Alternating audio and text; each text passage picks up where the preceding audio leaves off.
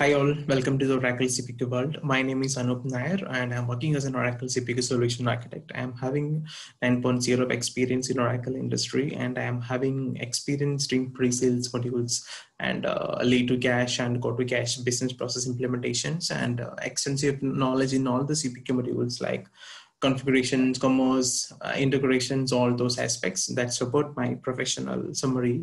And I've explained all those experience knowledge in this PPT. And going to the next slide. And this slide talks about CPQ, why the CPQ needed to the business organization or to a company, but all the products can be onboarded to the CPQ. What's the main pain area where the organization is leaking and where the CPQ needs all those business level of information I'm just explaining in this slide. And this slide specifically explaining what's the CPQ, what the configuration, price, and code processes talks about, and just give a definition of each of them. What's configure covered, what's price covered, and what code covered. For each, it's not only for an Oracle CPQ, it's common for any of the CPQ. And this is the main sessions I'm just going to cover.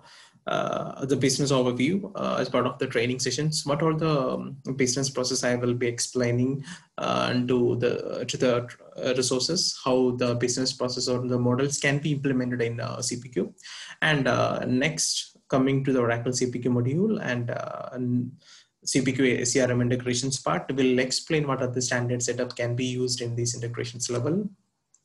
And we'll take through the project's implementation we have already done in systems and training content, what are the trainings we have done. So talking about the Oracle CPQ module, that's the main part, the soul of the training. So we're going to that area.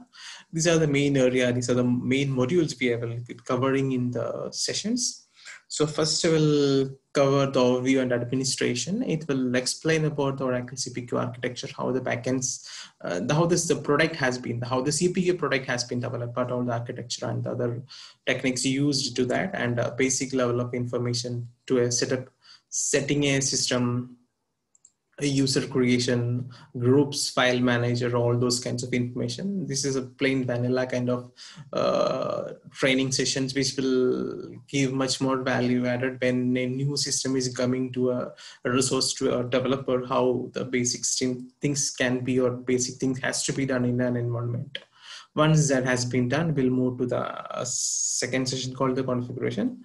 And the configuration will explain the configuration flow, the product hierarchy, attribute, configuration rules, layout designing, style sheet, and data table. These are the main or all the part coming under the configuration. Next is commerce. Commerce is particularly explains about the pricing, discounting, and approvals, how the approvals and how the discounting activity can be developed in the CPQ.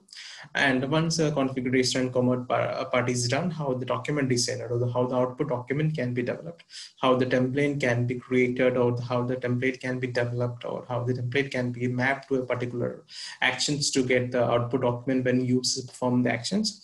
All those kinds of materials will be covered. So configuration, commerce, and document manager. These three part cover the CPQ, that's a configure, price, and code. This will cover the configuration, commerce, and document designer.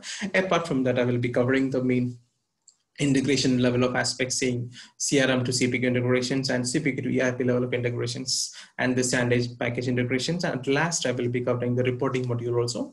In the reporting module, for example, what all the reports, so how the reporting can be generated using the standard reporting module in Oracle CPQ and the data cube reports. Yeah, that's about the training content we're going to